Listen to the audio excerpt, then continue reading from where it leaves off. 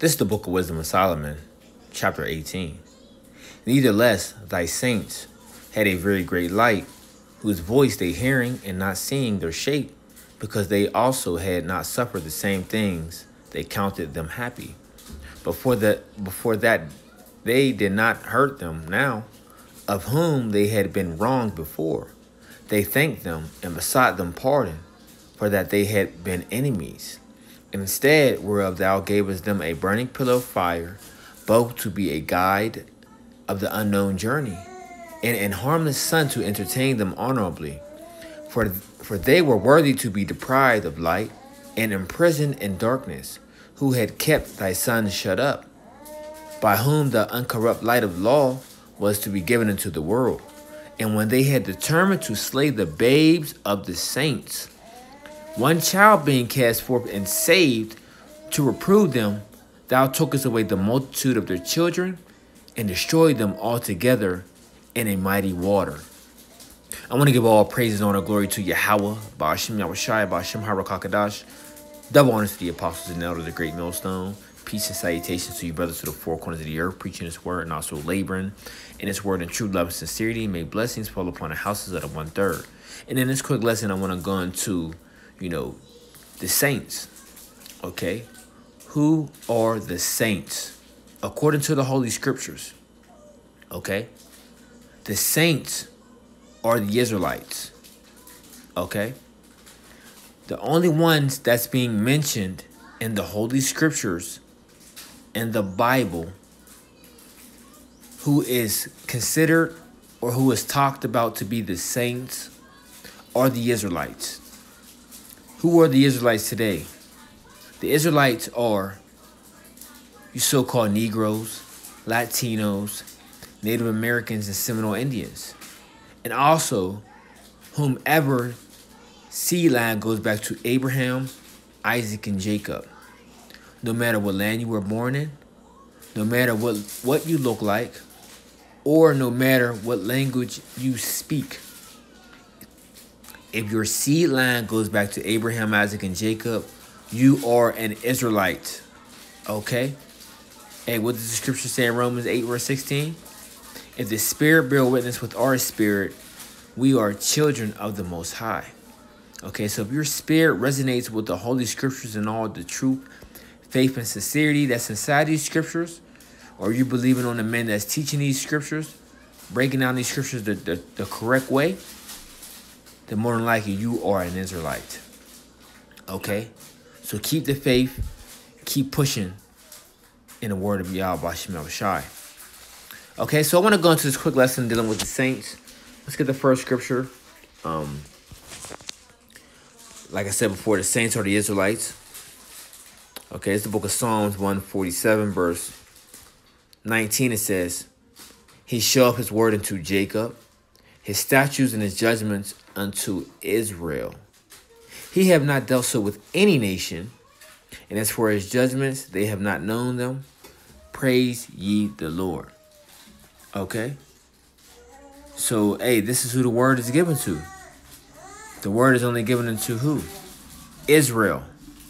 Okay? And it's letting you know that we are the ones that only know his statutes and his judgments. Okay? And the Lord has not what? Dealt so with any other nation. Okay? He have not dealt so with any other nation. Alright? Slakia. Real quick, I want to get Slakia, my son is in the background, but I had to do this lesson quickly through the spirit. Okay. I want to go to the book of Psalms 1. Let's just go over a chapter, right? Let's get to the point. The book of Psalms 1.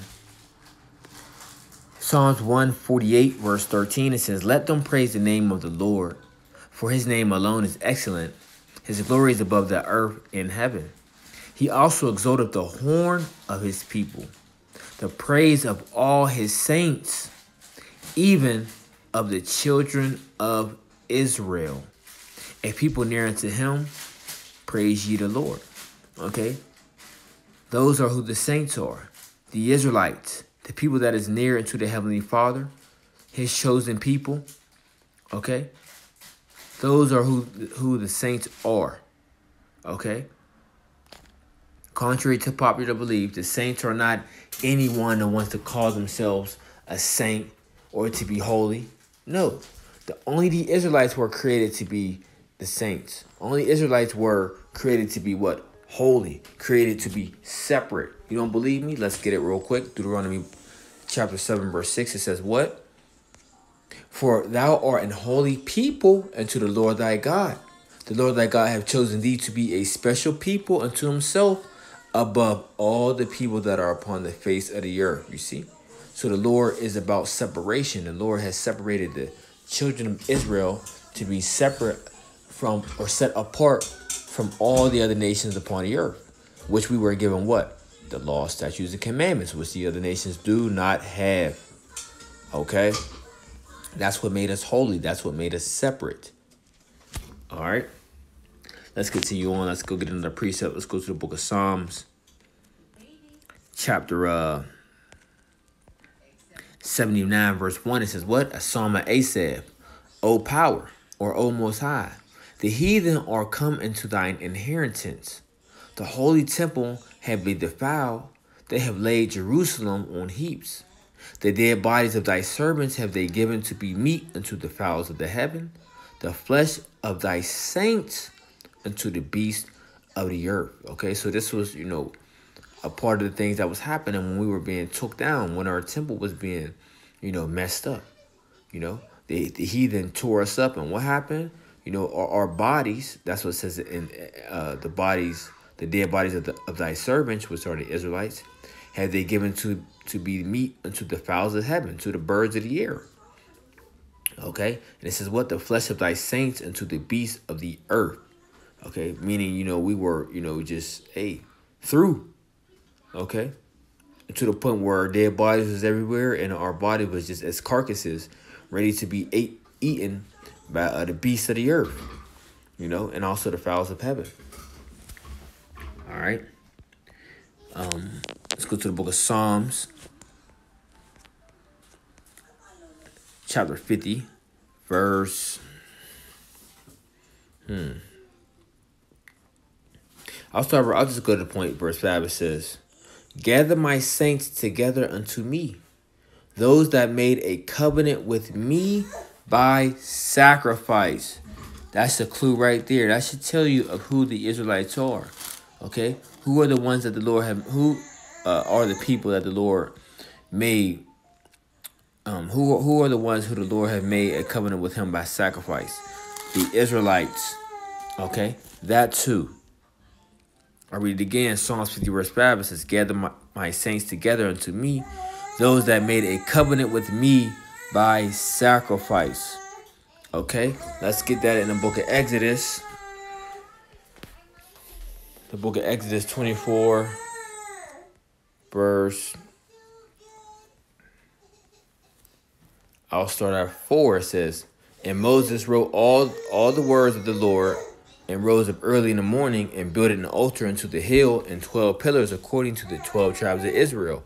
And he sent young men of the children of Israel, which offer burnt offerings and sacrifice peace offerings of oxen unto the Lord. And Moses took half of the blood and put it in basins, and half of the blood and he sprinkled on the altar.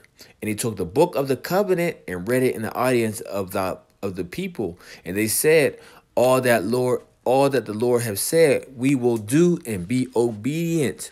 And Moses took the blood and sprinkled it on the people and said, behold, the blood of the covenant which the Lord have made with you concerning all these words. So the covenant that was made with the blood by sacrifice, right, was the Israelites. Point blank, period. Okay, so the saints are the Israelites. No way you can get around it. Okay, so I want to go back to the book of Wisdom of Solomon, right? And this is not going to be a long lesson. I just wanted to do this quick through the spirit. Wisdom of Solomon, chapter 18, verse 1 again. It says, neither lest thy saints had a very great light, whose voice they hearing and not seeing their shape, because they also had not suffered the same things, they counted them happy. Okay, so let's go get a precept of that real quick. With that speaking of, let's go to the book of Exodus 10, verse 23. It says what?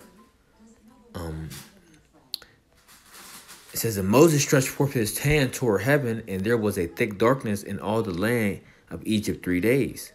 They saw not one another, neither rose any from his place for 3 days. But all the children of Israel had light in their dwellings.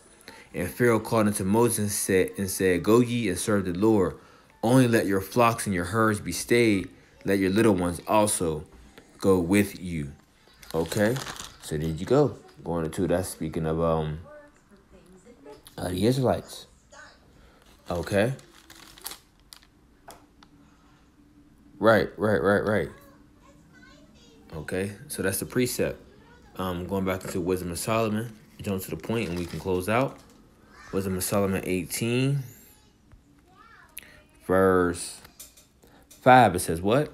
And when they had determined to slay the babes of the saints, one child being cast forth and saved. Who was that child?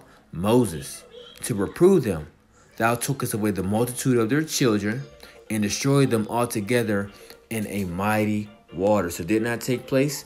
Didn't the firstborns of the Egyptians be destroyed? Right? Didn't the Egyptians end up being swallowed in the Red Sea? Right? Yes, that took place. That happened. Okay, this is how you know when they said to slay the babes of the saints. These are speaking of the Israelites. Okay, it's the book of Exodus 14, verse. Let's it says 22. It says, and the children of Israel went into the midst of the sea upon the dry ground, and the waters were a wall unto them on their right hand and on their left. And the Egyptians pursued and went in after them to the midst of the sea, even all the Pharaoh's horses, his chariots, and his horsemen. And it came to pass that in the morning watch the Lord looked unto the host of the Egyptians through the pillar of fire and of the cloud, and troubled the host of the Egyptians, and took off their chariot wheels, that they drave them heavily, so that the Egyptians said, Let us flee from the face of Israel, for the Lord fighteth for them against the Egyptians. All right, it says, and the Lord said unto Moses, Stretch out thy hand over the sea, that the waters may come again upon the Egyptians, upon their chariots, and upon their horsemen. And Moses stretched forth his hand over the sea, and the sea returned to its strength when the morning appeared. Salah. And the Egyptians fled against it, and the Lord overthrew the Egyptians in the midst of the sea. Okay, so, just backing up, going into the precept what the book Wisdom of Solomon is saying, Wisdom of Solomon 18, verse 5, again it says, and when they had determined to slay the babes of the saints, one child being cast forth and saved, to reprove them, thou tookest away the multitude of their children, and destroyed them altogether in a mighty water.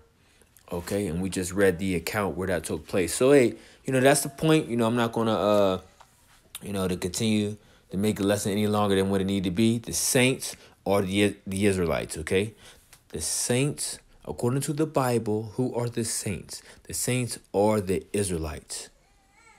So with that, I hope this lesson was edifying, and I want to say until next time, Shalom.